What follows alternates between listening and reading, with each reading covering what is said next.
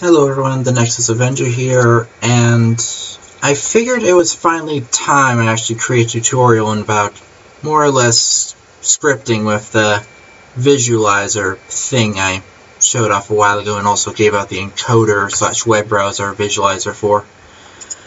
Now, there have been a few complaints from a few people saying that the encoder gave out incorrect results and would quickly get out of sync with the audio. Well, not to be rude or anything, but those people were using it wrong. So today I figured I'd show off the proper way to use it, as well as initially showing how most people figured they could use it, and I originally found out I couldn't use it that way. So to start, you're going to need to use the encoding feature with the web browser visualizer thing that I have linked in the description. There's information about either downloading it to your own computer and using it, or just forking it on GitHub. And you will also need to change some settings in this file named config.js to be able to enable encoding. To start, you'll need to actually encode the data and import to ROBLOX as a ROBLOX model file. It'll appear as just a module script, and you can insert it wherever you want, and the contents inside just look like a massive set of tables, each containing 63 numbers about the bar at that particular position. In terms of how you actually script of it, you need to start with a few things. 1, you need to create 63 bars. 2, you need to create actual sound that goes with the bars. 3, you need to actually require the module to get back the table full of, well, tables with all the soundbar positions. And finally, you'll need to know how many times per second your data was recorded at, 30 is the default, and the so-called record down scale, which by default is 100. This just saves a little bit of storage space by making so all the values go from 0 to 255 down to 0 to 100 instead. If you wanted to, you could turn it down to 163, use some base 64 converter thing, and then decode that as it goes on, but that's not part of this tutorial. Anyway, the main way people were originally scripting with this is pretty simple. You create a for loop that goes through all of the entries in the table that you require.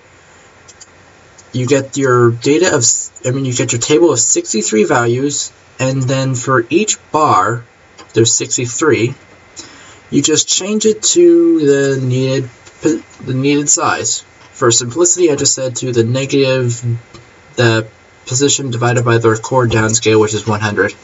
So if it's the max, which is 100, divided by the record down scale is 100, it just becomes -1, so it takes the full size.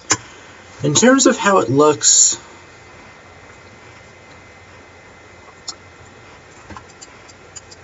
man, it's acting slow. Anyway, it kind of works, but it does get out of sync pretty fast.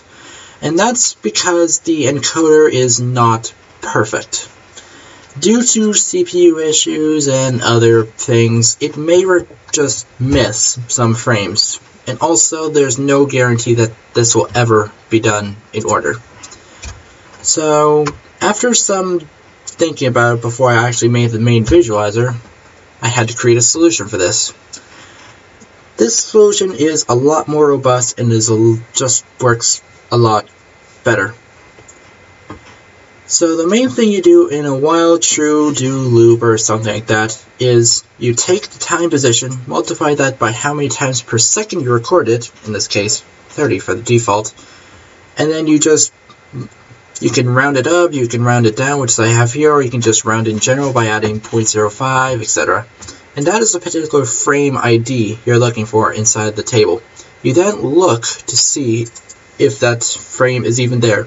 If it is there, because there's a chance it may not, it just sets the size for all the bars with that particular given frame.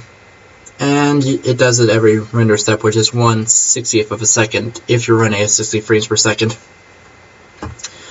And in terms of that actually working, well, man, this is slow. It works as it should, pretty much. I have the audio muted because I don't want to really compete with it in terms of me talking versus the volume of the sound. However, if you want to take a look at my ROBLOX version of the visualizer, look for the song named The Vine by Tristan, which you can actually see if you look hard enough up here at the name of the module script. And, well, there's not really that much to it in terms of the basics. The script that's used with the actual visualizer on ROBLOX is a lot more complex in terms of, well, everything. But this is the pure basics, and you can definitely modify it how you see fit for your needs. And yes, if you're access angle, you can optimize it. There's not really much else to say. Just please use it responsibly. Because, well, it does take up a lot of file space and may take a little while to transmit all the data to the client, especially if the connection's bad. There is a reason I only have like 20 or 30 minutes or so of audio in the place instead of 12 hours as the web version is, I believe, right now.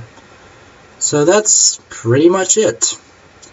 I hope this tutorial was helpful if you're actually looking to use this for any purpose. However, it's not 100% practical due to the size of the module script. But that is, well, that's it.